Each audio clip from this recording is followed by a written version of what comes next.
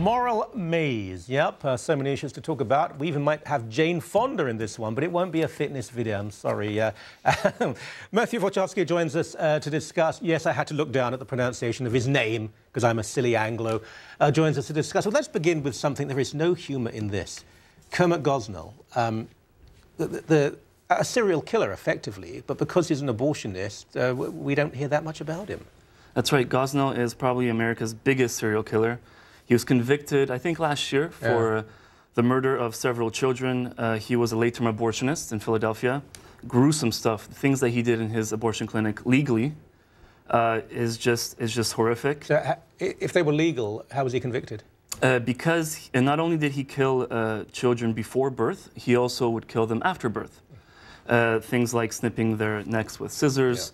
I don't want to get into details, but... well, I think it's important people... I mean, this is vile stuff, absolutely vile stuff. It's horrific, and the things that we don't even know about, right? So we have 3 journalists and filmmakers who got together. They realized that this story needs to be told. People need to know about it because, unfortunately, the mainstream media ignored it. So later on, they started talking about it because of the pro-life movement. But it never got the attention that, you know, if a serial killer who wasn't an abortionist and who maybe had sexually abused his victims, that there would have been books all over the place and front pages. And now, so a film has been made, and the people who made it, are they pro-lifers or? They actually said they're not pro-life, and they don't plan this to be. They're not a pro-life group. They don't plan on setting up a pro-life group. They're just journalists who are sick of the fact that something like this got no media coverage. All right, let's see a clip now, please.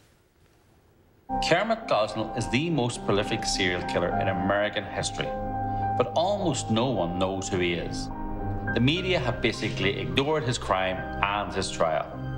He ran an abortion clinic in Philadelphia where he delivered live, viable babies and then murdered these newborns by severing their spinal cords with scissors. These babies fought for their lives and suffered tremendous pain. But the mainstream media or Hollywood don't think this is a story. Gosnell killed more people than Gary Ridgway, John Wayne Gacy, the Zodiac Killer, and Ted Bundy combined. With your help, we're going to hire the best screenwriter, director, and actors to make sure that the story of Kermit Gosnell gets into every home in America. He's got a hat, and they're Irish, so it must be pretty good. So it's not this film is really an ad to make another film, is it? It's what they're doing is they've started this crowdfunding campaign online. Originally, they went with Kickstarter, which is a company that does this kind of stuff. Kickstarter did not approve, I think, of the messaging, so they went to. You know, it really is incredible because it's not. It's a movie. It should be a movie about a terrible incident in an overwhelmingly black, poor community where people were taken advantage of and abused. That's the story here. Now, if you want to construe from that it's a pro-life message, that's up to you. But people should be able to make movies about subjects which are important and relevant, and this one is. It's extraordinary. No, that subject is beyond the pale. Anything else we can do, but not that subject there. Exactly. So what they did is they went to the Kickstarter's competitor, Indiegogo, which is another website that does crowdfunding. And they're hoping to raise $2.1 million, I think, to have the money to raise this money to create a movie like this. Okay, from that horrible story to one that is faintly ridiculous, can we see a clip of Jane Fonda, please? Long pause. Today it's even more difficult for kids because of the social media and cyberbullying and sexting and all of this. It's very hard to be a teenager today and hard to be a parent of a teenager. And so I decided to write a book. Very often they hear from their peers, everybody's doing it. Not true. In fact... that wasn't Barbarella. That was the wrong clip. Now, Jane Fonda... So she's now going to advise parents on how to raise.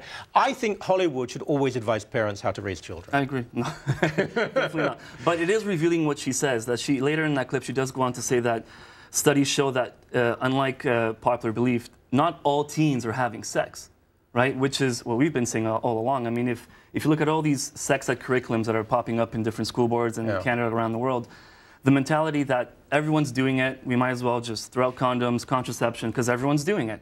But the truth is, not every teenager is having sex. So instead of sexualizing them, we should be protecting them. So it's interesting that it comes from Jane Fonda, but...